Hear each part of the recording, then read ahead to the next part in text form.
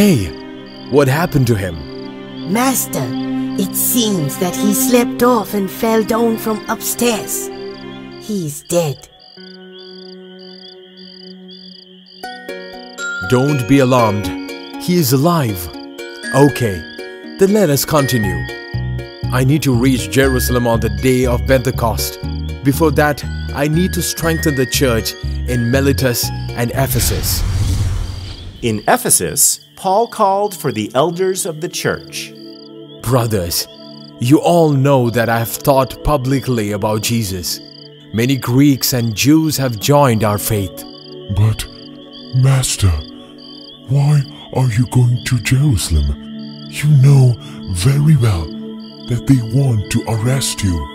Holy Spirit has asked me to go there. He warns me that in every city prison and hardships are waiting for me. What I want to convey is that you need to guard yourself from the enemies, and none of you gathered here will see me again.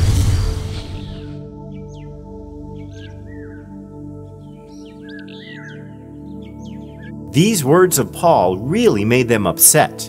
They all wept, embraced him, and said goodbye to him. On the way to Jerusalem, Paul reached Caesarea and stayed in the house of Philip the evangelist. A prophet named Agabus came down from Judea to Philip's house.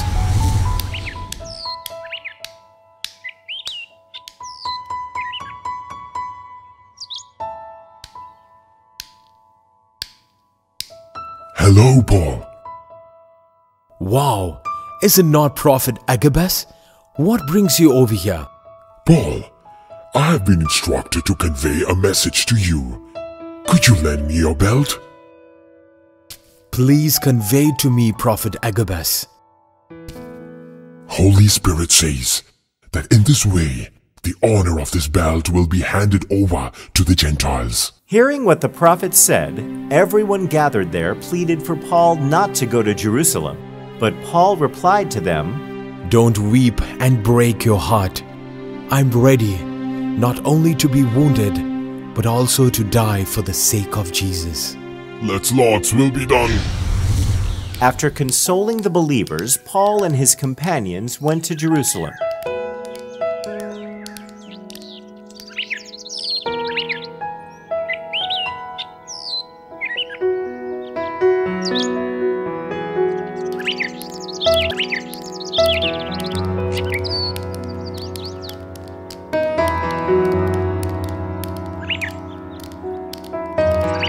They met James and the elders from the church in Jerusalem.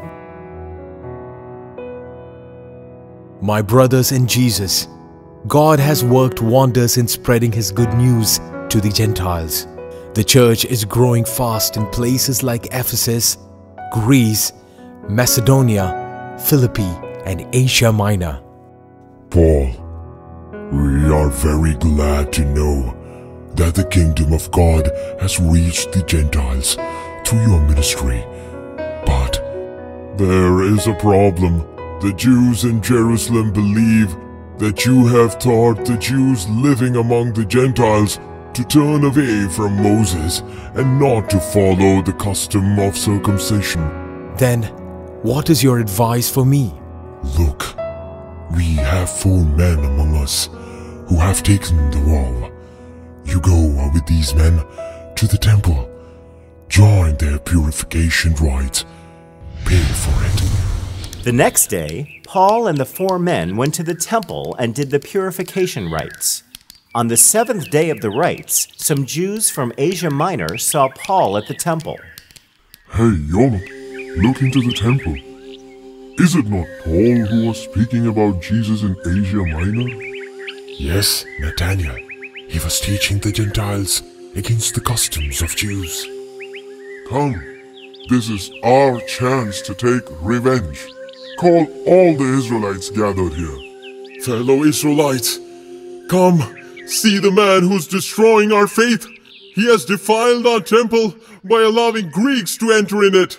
Hearing this, the entire city was in turmoil. The people came from all directions. They seized him and closed the city gates. They wanted to kill him. Meanwhile, the commander of the Roman troops heard about the uproar, and he and his troops came to the scene. Hey, what is happening here?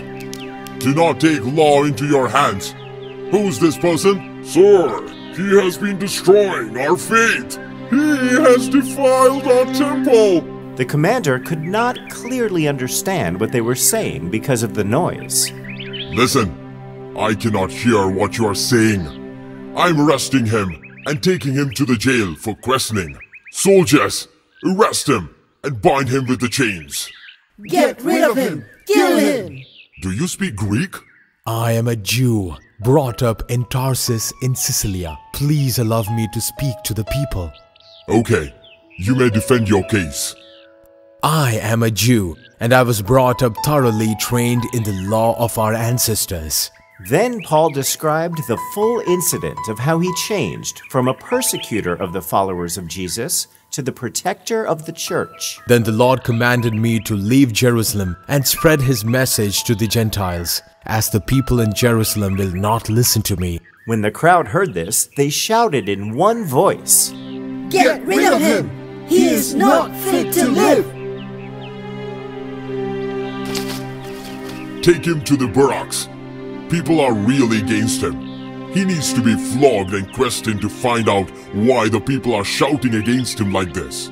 Is it legal to flog a Roman citizen who is not even found guilty? The centurion got scared when Paul said that he was a Roman citizen, and he went and told the commander. Sir, he says that he's a Roman citizen. Tell me, are you a Roman citizen? Yes, I am. Do you know that I had to pay a lot of money to become a Roman citizen? But I was a born citizen. The commander got scared because he had chained a Roman citizen. He let Paul free, and to find out the truth, asked him to be present himself in front of the high priests the very next day. My brothers, I have been fulfilling all the duties entrusted to me by God. Hearing these words of Paul, the high priest Ananias gave orders to strike Paul. How can you bear hearing this blasphemy? Strike him on the mouth!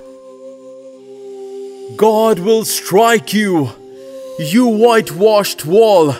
You are sitting to judge me, and you are violating the law. How dare you insult the high priest? Brother, I did not know that he's the high priest. Take Saul to the barracks, else he will be torn to pieces.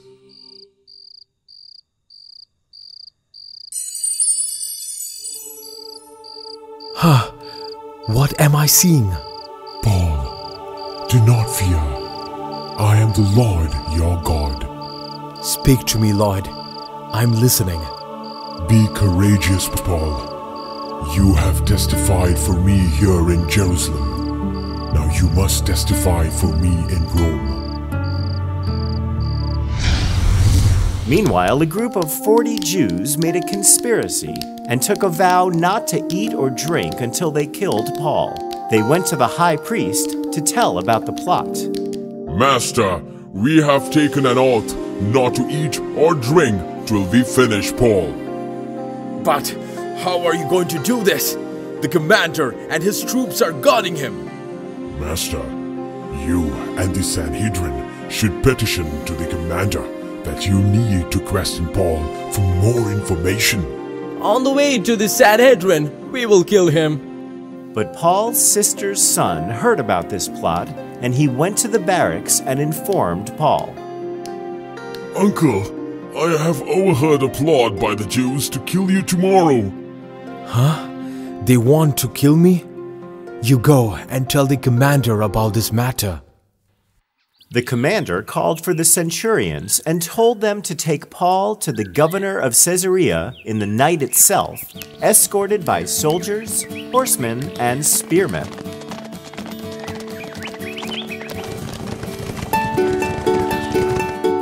He also wrote a letter to the governor about Paul and recommended that Paul did not deserve to be punished.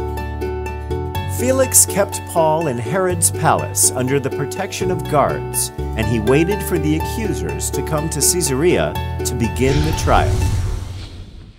Governor Felix, our greetings to you. We have come here to raise the complaints against Paul. Tell me, what has he done wrong to the Jews? He belongs to the Nazarene sect and has been stirring up riots among the Jews all over the world.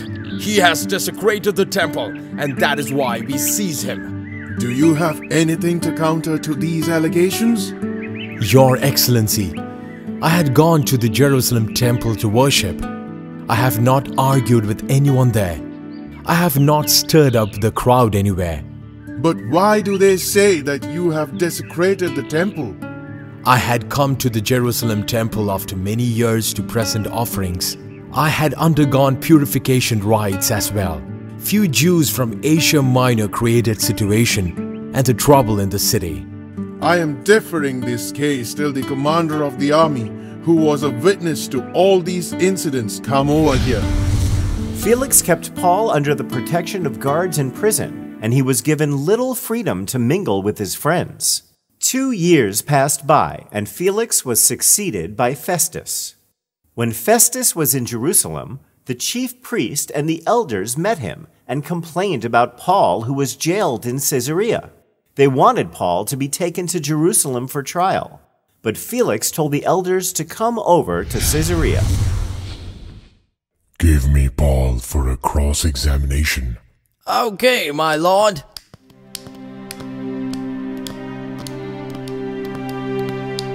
Now, let me hear what you have got to say.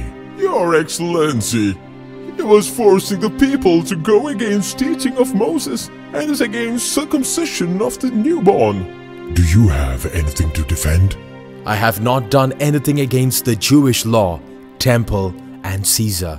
Festus wanted to do a favor for the Jews, and he asked Paul, Are you willing to go to Jerusalem and stand a trial there?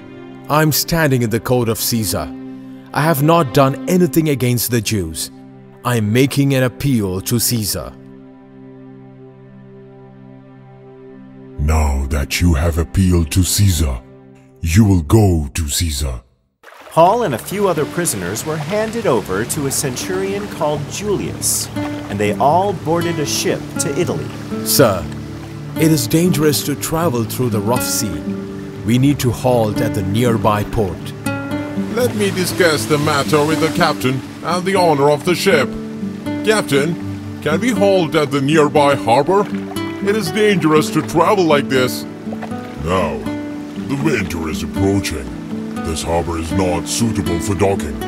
We need to move on. The sea calmed a bit. They set sail and started moving with the gentle south wind. But very soon the ship was caught in a hurricane.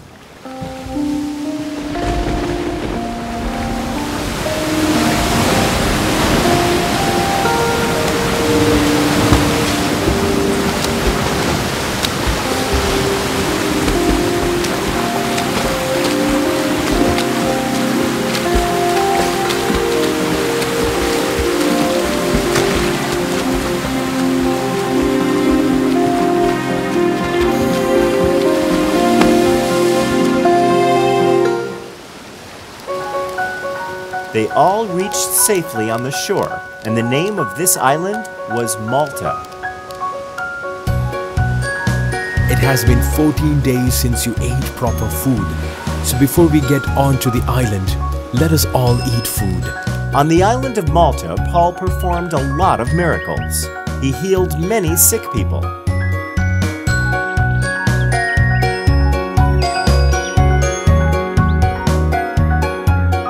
Paul and the co-passengers set out to the sea and finally reached Rome. My brothers, I have not done anything against the Jewish law or customs. I was arrested in Jerusalem and handed over to the Romans. But why did you come over to Rome? I had made an appeal to Caesar for a fair trial, as I could not get any justice at Jerusalem. We have not heard anything bad about you from Judea, but we want to know about your views on the sect people are talking everywhere. For 2 years he stayed in Rome preaching about Jesus boldly and without any hindrance.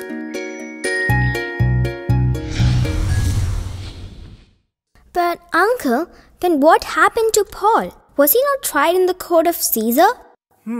There is no biblical reference to the trial of Paul. Uncle Francis, was Paul martyred? Paul is believed to have been beheaded by Emperor Nero in AD 67. Oh, the same emperor who was playing fiddle when Rome was burning? Yes, Joan. He was buried outside the walls of Rome, and the present-day Basilica of St. Paul outside the walls is constructed above his tomb. Uncle Francis, the life and work of St. Paul is very exciting. But is he not remembered for the books he has authored? Yes, Joan. Out of the 27 books of the New Testament, 14 are attributed to him. Wow, the story of St. Paul was really moving. Uncle Francis, when is the feast of St. Paul? June 29th is celebrated as the feast day of St. Paul. He has summarized his experience of Christ in the following words. If God is for us, who is against us? Who will separate us from the love of Christ? That's all for now, children. Goodbye. Goodbye, Uncle.